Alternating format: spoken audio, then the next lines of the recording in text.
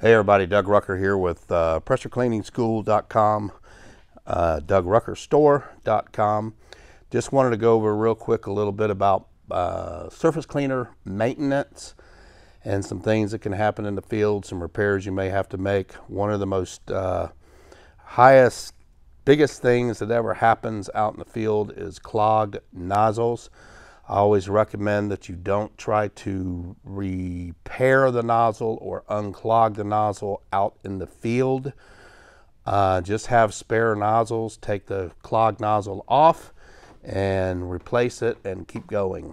You can waste some time trying to unclog a nozzle out in the field, so you always want to make sure you have backup nozzles.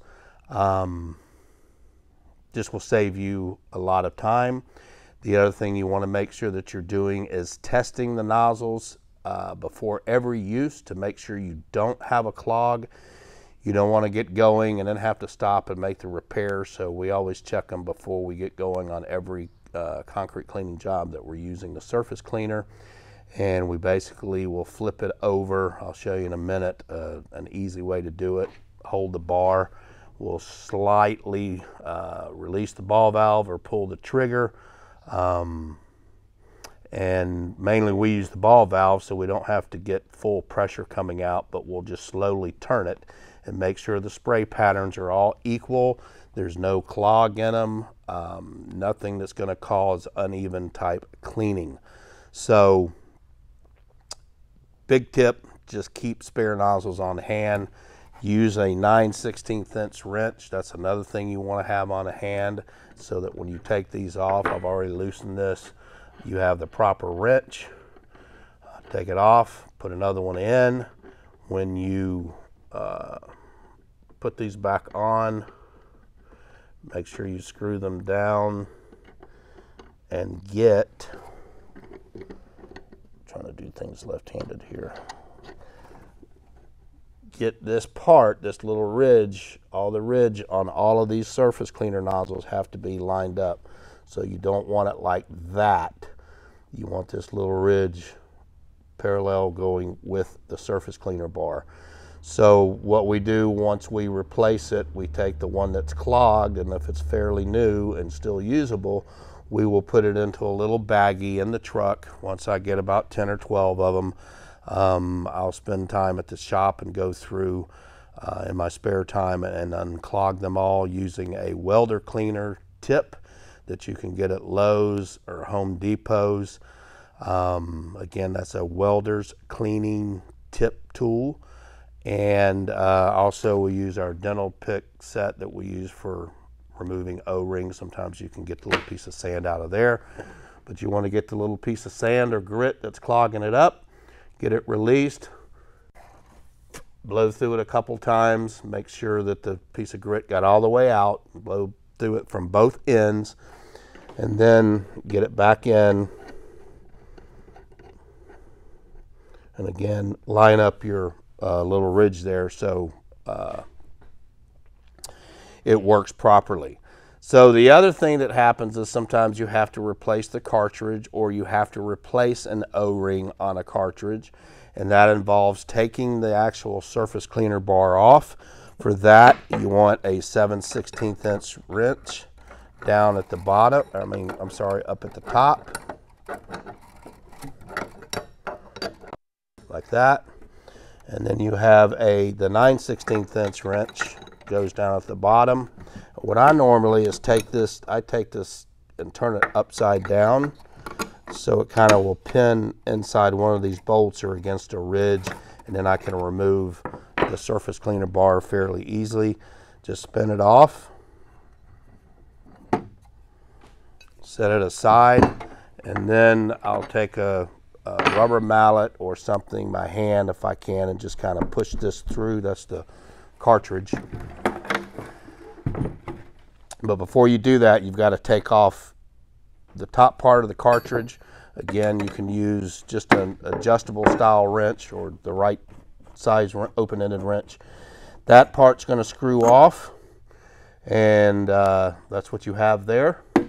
And then your seal will come out just like this. And if you look at these seals, you'll see you've got an O-ring up here that can go bad. There's an O-ring there that can go bad.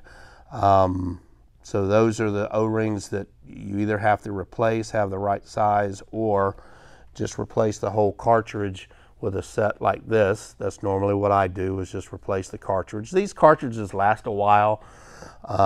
So once the cartridge goes bad, if I don't have the right O-rings or whatever, then I'll replace it. But these can cause it to start spraying out of the top or through the bottom. Just kind of cause you all kind of problems. So you always want to have one of these on hand as well. And then a lot of people don't know, but down at the bottom here is called, right here, I hope you can see that, but right inside here, this little circle piece, there's what's called a quad seal. Excuse me. And sometimes that can go bad too. And what I normally do is take a flashlight, look at it real good. If it looks good, I won't fight trying to replace it. It can be kind of cumbersome trying to get that thing out and getting it replaced. But if it looks good, then I don't often replace it. I think over the last 10 or 15 years, I've probably replaced that seal once on a surface cleaner. But it is a good idea to always check it when you've got it apart. But that's the quad seal. And as a matter of fact, when you get your kit, your cartridge kit, there's a little bag in here.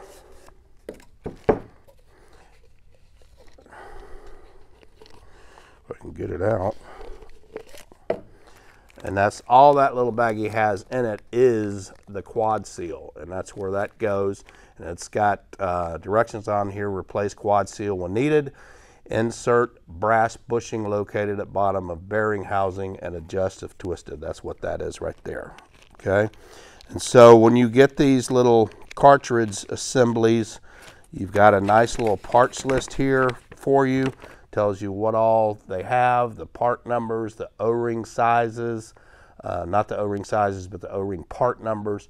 Everything is right there, so you can get those pieces or those parts and keep those on hand in case you ever have a problem. Let me put this back in. So that's the cartridge assembly. Again, the O-rings are what caused the biggest problem with irregular spraying or spraying out of the top. Put this back down because I'm going to show you in a minute.